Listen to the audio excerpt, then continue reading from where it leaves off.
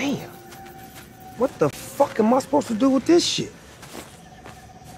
Gin and juice is just perfect. That's that next thing that just made complete sense to you. It's like, it's a layup. It's like, it's right there.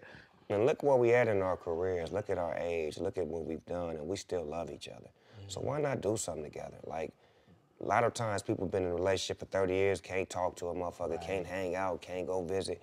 We actually love each other, so why not do some shit together? I'm doing great business, he doing great business. Let's stop and do some business together. What's wrong with that?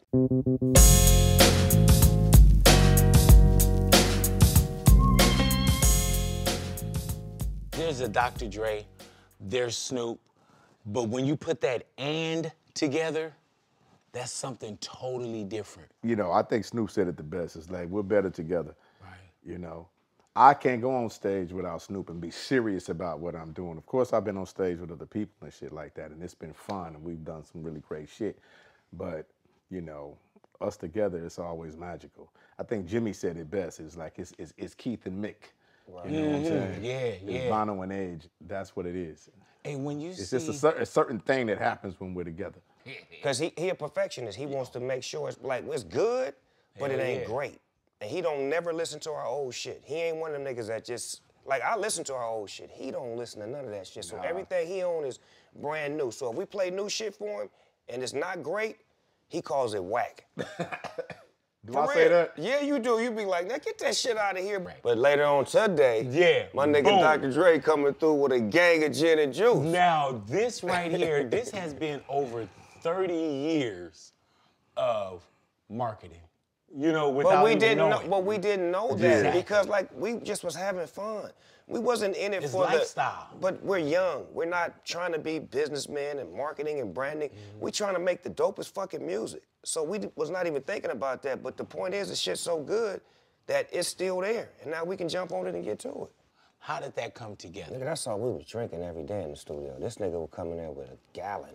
You know the milk cartons, the milk gallons? Yeah. He poured the milk out, half gin, half orange juice. He had the board with that. We was in our 20s, man. I come in with the cigarette, with the bumpy face gin and juice. It just was our drink. Super Sacco and gin, and it was just the shit. It was our drink. It was some hood shit.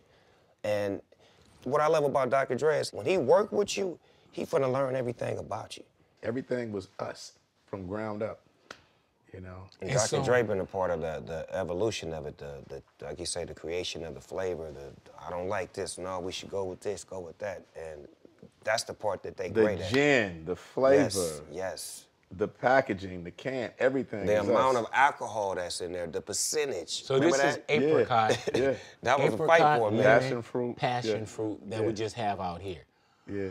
And you're taste testing, and you know, like, man, no, this isn't it. Just like Dr. Dre in the studio, meticulous. Yeah. You know this isn't it. It's not just him. We have people that taste test with There's us. a magnificent team of people around us, and they're just presenting it, and all we have to do is taste it or look at it to see if we like it or not. How much in the process? I've been through the fucking laboratory, which was fucking crazy. We went to this laboratory in Chicago. We had to put on the white coats and the whole shit and create the gin. It's not like we're using somebody else's gin and putting our name on it. You know, creating the gin, creating the flavors, doing like, I don't know how many taste tests and the whole shit. So this is really us. How real is this to you right now, dog? Like when you look at the can with all the work that goes into it, because people look and say, oh, I got the can and there's a gin and juice blend in here. But from all the tasting, the ideas, the meetings, the flyaways, they showed me a commercial or something, it's an asset where the can was spinning and it was driving into different flavors. You know what I'm saying? Like, it's incredible to know that you got something that's amazing that you feel is gonna really work. And the look of the can and the taste of it, it's all there. The only thing we have to do is not fuck up. This is not a liquor that we're just putting our name on. No way. At all. It's just like the headphones, you know? It's like Beats. Everything was us from ground up. This had to be perfect. Has to be. I mean, everything does. You know? He ain't gonna do nothing regular. We're shooting to make everything we do magnificent. Fortunately, most of the time we hit the target.